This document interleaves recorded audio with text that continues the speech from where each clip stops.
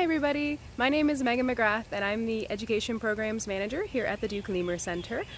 So I am about to head out with all of you into Natural Habitat Enclosure number 2.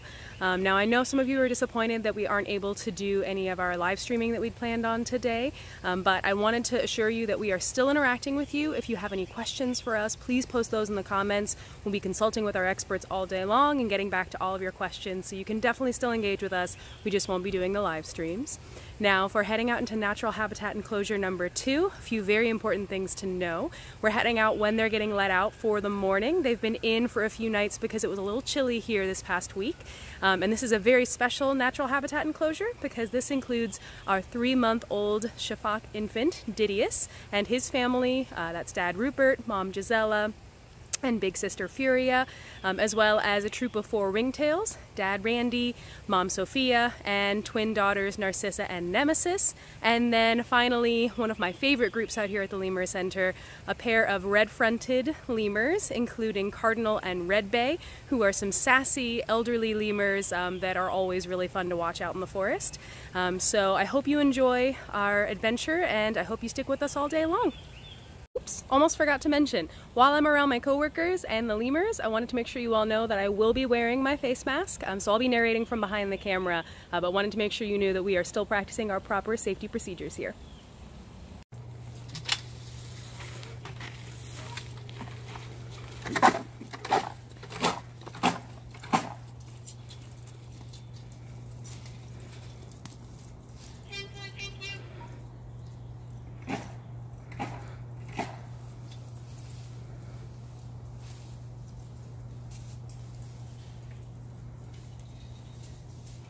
There's Mom.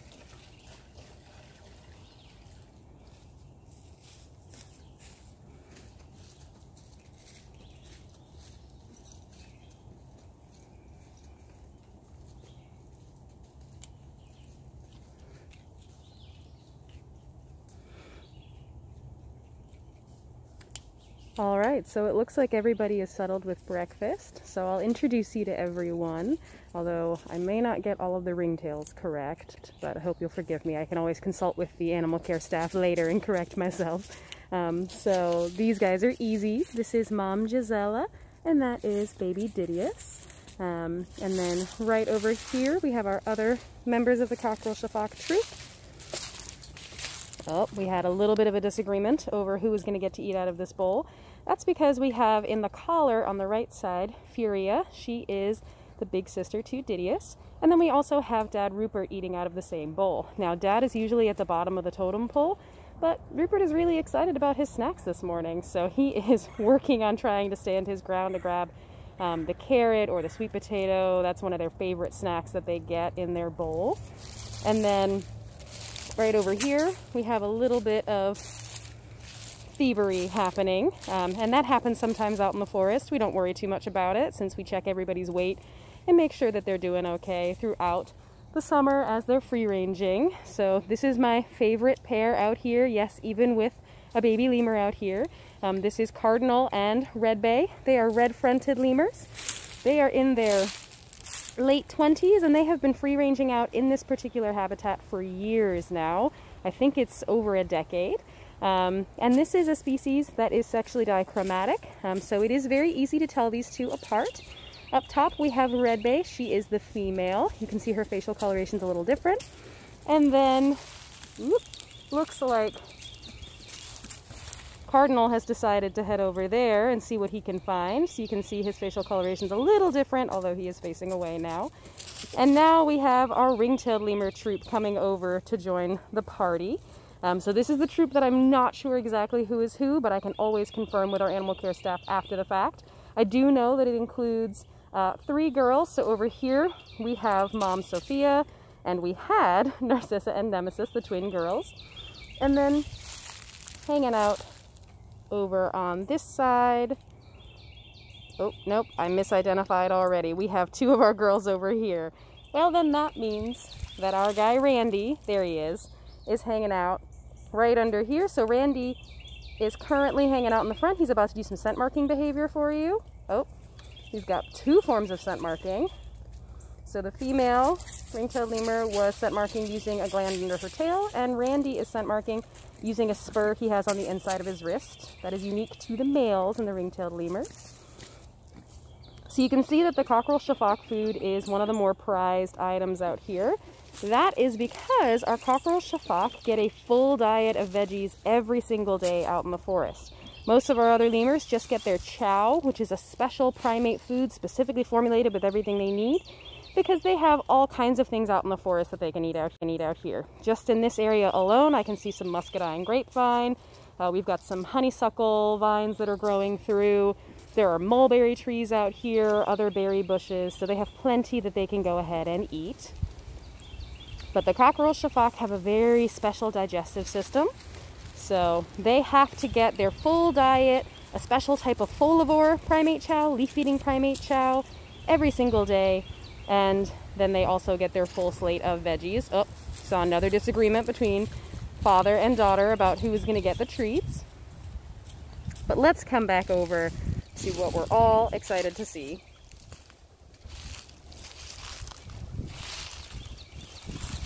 There's Gisela and little Didius.